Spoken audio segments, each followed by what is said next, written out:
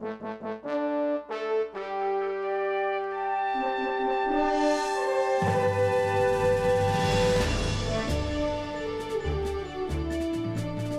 Sunday, everyone. Welcome to Our Issues Birmingham. Today's guest is Keith Cromwell. Hello, Keith. Hi. How are you doing? Just couldn't be better. Thanks for having me. Keith is the executive director of the Red Mountain Theater, and big things are going on in this town with the Red Mountain Theater. Yes, sir. And tell us a little bit about how you got involved with Red Mountain Theater and an overview of where it was and where it is and where it's going. Wow. And that, you said this is only 7 minutes? No, okay. no. All right. Just so short. We'll get there ultimately. Yeah, many people, and we talked about this a second ago, know that the organization is formally Summerfest. And so we're headed into our 41st year of serving the community.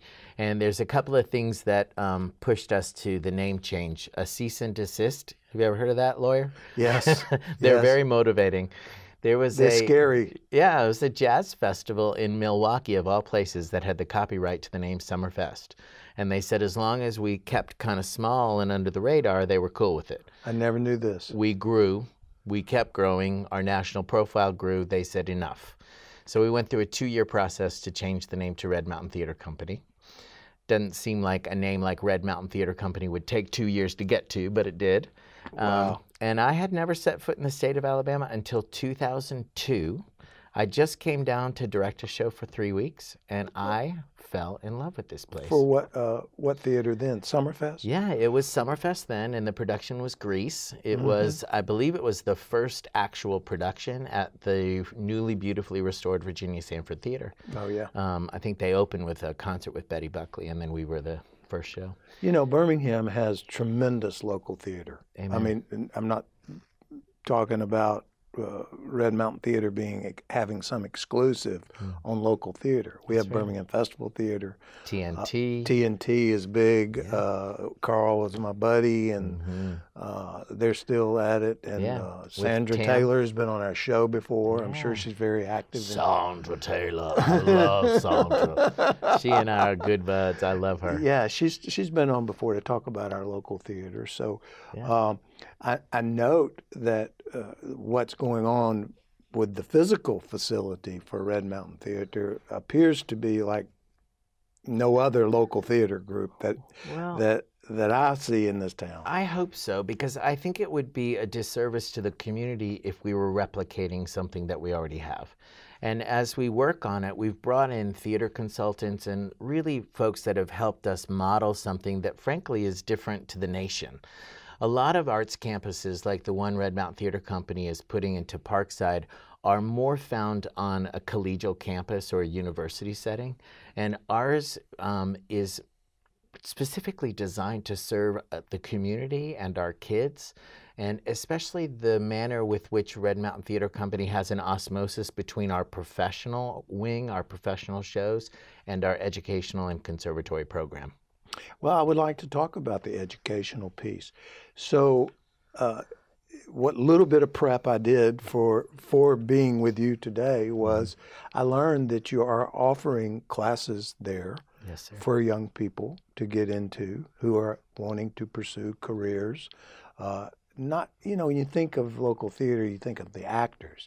There's so much more that goes into it. That's right. So how does that process work if there was someone out there watching our show that wanted to be a part of this new facility? Well, that's a great question, and thank you for understanding that there is so much more. My mom used to come and see a show I'd worked on for years and say, "That was so cute, honey." I just want to smack her. I mean, that took 16 months, Mom. But point being, don't smack your mom. We won't. I won't. I can't anymore. She's upstairs. But we start with kids at 5 and 6 years old, and that is the most special place for me I love to observe those classes. And we have hundreds of kids that take summer workshops and really study with us all year. And that is kind of all stair steps up to what we call our conservatory program. And it's really a pre-college level conservatory musical theater program. Is it And go ahead. I'm it's sorry. audition based, and we'll see about 160 kids audition for it every year, and we have about 75 kids who spend a full year of training with us. They are ages between 9 and 18, and we create specific molded material for them to perform in our holiday spectacular, and then we create a showcase to demonstrate their ability, their advancement, their growth in the spring. Is there a connection? I know you said Parkside is the area. That's over by Regions Field, where there's a lot of growth and activity going on with Railroad Park. Yes, So you're in the heart of hustle. I mean, there's a hustle bustle vibe over there. Amen. Is there work between you and, say, for example, UAB and their theater department? And what is that relationship? Or even the Alabama School of Fine Arts? I don't know. I'm talking You're out good. of school. You're like tossing me all the good balls today, and you said you didn't even research. So one of the beautiful things that I want to really share and get out there is we see 17,000 kids with our outreach programs in the Birmingham City school systems and the Jefferson County footprint. And of those 17,000 kids, this is the real killer analytic. We're seeing them in 72 unique zip codes. And Wow. to be totally frank, when 72 out of just the state of Alabama or Jefferson County? Or regional, regional. Birmingham and Jefferson County. Okay. So when I first got here, you may know this, but Summerfest was primarily serving our over-the-mountain community. So it was an artistic sandbox for wealthy, primarily white children. Now, the diversity and the cross-section of the community that we have coming together is the beautiful asset of really bringing humanity together. Most of our parents really articulate the joy they have in having their child be in an experience that's so varied. They're meeting people from all different religions, socioeconomic status, sexuality, religion, doesn't matter. And to your point, one of the first calls I made was to Mike Warren, because he had put that beautiful parking deck in at Children's Hospital right across the street from our facility. And I want to have osmosis across 3rd Avenue to serve the kids and the caretakers at Children's Hospital, because they need a break. They need the art break. And then next call was to Ray Watts, and I said, look, the UAB campus, you're on the shore of our curb, so how can we flow together? And great relationships started with Kelly Allison and Valerie Aceta and the people that are running the musical theater program at UAB. All right, hold it right there. Yeah. We're going to come right back to it. You all right? got it. Don't go away. We're going to finish this with UAB in just a minute. This is Our Issues Birmingham. Welcome back to Our Issues Birmingham. Keith Cromwell's with us today. I love that name, by the way. Cromwell was one of my mentors. David Cromwell Johnson was a lawyer who died way too young at age 60. But hearing the name reminds me of him. So that's a nice memory. To David. So we got UAB on board, and tell me what else besides parking and other things that are going on. So we're working in conjunction with the theater department at UAB. Yeah. And does the School of Fine Arts fit in there somewhere? Well, beautiful question again. And you're like, toss me every good ball. So I couldn't have loved Dr. Michael Meeks more. And sadly, he retired. And, good for him. It was time for him. Now, he was he was the executive director, or what you would call the CEO or principal of the School of Fine Arts. School of Fine Arts, okay. So they've brought in a new director who starts, I think, in July or August. But there's such obvious corollary there. Right now, the School of Fine Arts doesn't specifically have a musical theater track. Wes is doing a beautiful job at the ballet. That's Wes Chapman, by the way. Yeah. And it's stories like Wes. Wes taught at the School of Fine Arts. He went off to work in New York, I believe it was at ABT, and then came back. And that's what Red Mountain Theater Company is doing as well. We're creating awesome artists that are going off to do amazing things and then coming back to us. Jordan Fisher was a kid that we found in one of those outreaches. Jordan graduated our program. He went on to start doing Disney movies and lots of television. He then found himself in Hamilton. He's now a recording artist. Wow. He's going into Dear Evan Hansen as Evan Hansen in March. You know, we've got another young man who used to work for the Mayor's Division of Youth Services, was in some of our shows. We facilitated some auditions and an agent. He's now Simba in Lion King. Wow. And they On Broadway. Yeah. Well, he's on the national tour. Yeah. And what I love is when I call out to those folks and say, "Hey, can you come home and teach with the kids or do something special with us?" They're here in a heartbeat. And that's beautiful. I take it that the mayor and the city of Birmingham are on board with the Red Mountain Theater and its ideas. Yes, sir. And are they helping with some finances when they can? Well, I think it's always tricky when you talk about finances with the city. You know, that's an understatement. I agree, but I'm being very political. Look, Mayor Woodfin, Cedric Sparks, Jonathan Porter, all of the district, all the city council members, they are supportive of Red Mountain Theater Company and the way we touch the community. And I'm very much an advocate for propagating the economic impact that the arts have on our community. And so I'm just going to keep beating the drum. And right now, there's great support for what's going on and our location and our ability to serve multiple districts. So I'm just going to say amen and yes, they're helping.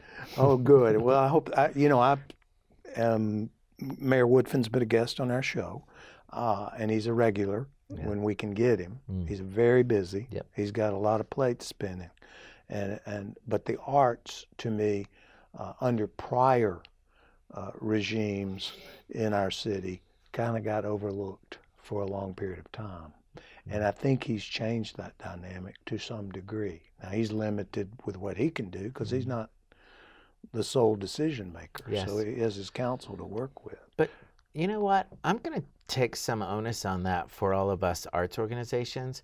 It's also our job to get into the departments and prove the value that meets their goals. If I go in and tell them what I want to do, it's less profitable than if I look at the mayor's promise and I look and say, here is how the arts at Red Mountain Theater Company can help you accomplish your promise. Well, the apprenticeship program, for example, right. that he's recently announced is a big deal. Right. I mean, the idea is to try to change the dynamic at the youth level. And when I say the youth level, you mentioned 5. You know, I'm thinking 12, but you're hitting it even before we get to 12. So we've got to get the young people engaged in things other than sitting around smoking dope and firing off guns on New Year's Eve. Being on the phone. Yeah. And when I look at Steve Jobs ruined the world. Right. Well, when I'm a victim. Well, yeah, me too. When I look at, I sincerely believe that the arts are going to save the future of humanity, and I'm not downplaying that. When our kids come together, they learn how to conflict manage, they learn how to deal with stress, they one-on-one communicate about challenges and overcome obstacles, and they do not go home, sit in a closet by themselves, and think about a gun right now. Yeah. And I believe that the more we can get kids that are different together, use the arts as a catalyst for conversation, we will change the world. In the course of time. Amen. We have to be patient. Yes. Not we my have strength. to be patient. Huh? Not my strength.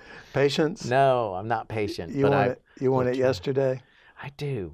But I do agree with you that I have to learn that each child and each situation deserves its own moment to blossom forth at its own pace. Like an incubation period. Amen. Hold it.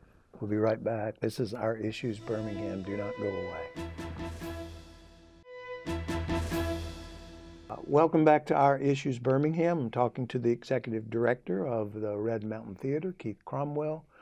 You made reference a few minutes ago to the Arts Campus. That's right. What distinguishes that? What is it? And what distinguishes that from what else we've been talking about? Right. Well, I think the cool thing about the Arts Campus is it is almost like a theater factory. I think if we think of it that way, you'll get a better idea of we're going to have a full working costume shop, a full working scene shop. We're going to have an amazing lobby where we can have corporate events and several bars. We know that our customers enjoy to have a drink with the show. Our theater will remain transformational and intimate, which is what our audience loves. Capacity. So 360 in the cabaret setup, Wow. 450 in the proscenium setup. So That's pretty good size too. yeah, then we have this beautiful audio video television suite. We have our administrative offices. So it is all built to be a conduit for multiple areas of arts development and education. So if I want to bring the Rolling Stones to town for an intimate concert, You got it. I can Book it. I can book 450 people Yeah, there. I'd love to know what our ticket prices are for that. Well, I have to win the lottery first. Yeah. But, so it incorporates all of that. Everything under one roof. And we've been in a very painful situation of enduring 12 to 17 different locations right now. And consolidation's going to be huge. And Well, aren't you operating out of the basement of the lower level, excuse me, the I have lower those same level words. of the Crest building. We have that at our house. Yes, sir. We call it the loft. We Right. call it a downstairs loft. That's right. Well, the Arts Campus is scheduled to open the spring of 21. Until then, our programming will continue as usual. We're getting ready to open in February Porky and Bess. After that, we're going to have some lighthearted fun with You're a Good Man, Charlie Brown. Then a show that ran in New York right when Hamilton opened, but it was called Bright Star and kind of didn't receive the attention that I think it deserved. Beautiful bluegrass score by Steve Martin. Oh, really? Yep. Then this summer, we've got Kinky Boots and Cinderella. Which Really? shoe fits you? Just come see them. And that'll take us all the way till when? August. Oh, my. Yes, sir. So you're busy. It's constant. It is constant and it's exciting. And when will we be in the new theater? Spring of 21. I just had a meeting yesterday about that. Okay, so They promised me June.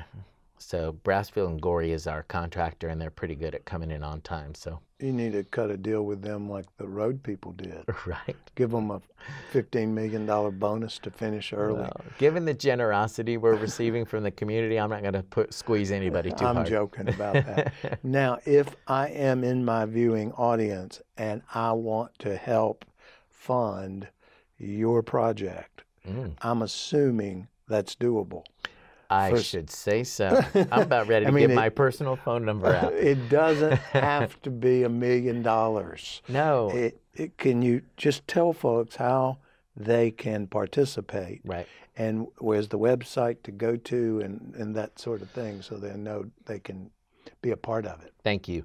We do have lots of portals and opportunities on our website. It's www.redmountaintheatre. Theater is RETHEATRE.org.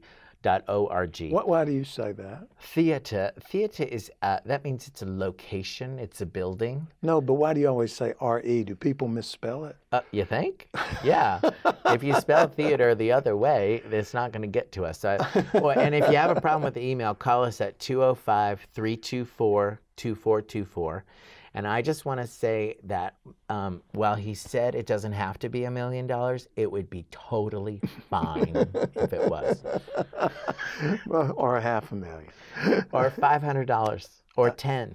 Yeah. I just want the entire community to participate. Are we going to have opportunities to have like chairs like they did at the Sidewalk Film Fest? Bricks, chairs. We're going to have all sorts of fun levels. We're going to roll all that stuff out in April of next year, which will put us close to about a year out from opening. Have we broken ground yet? Oh, we broke ground in a big way.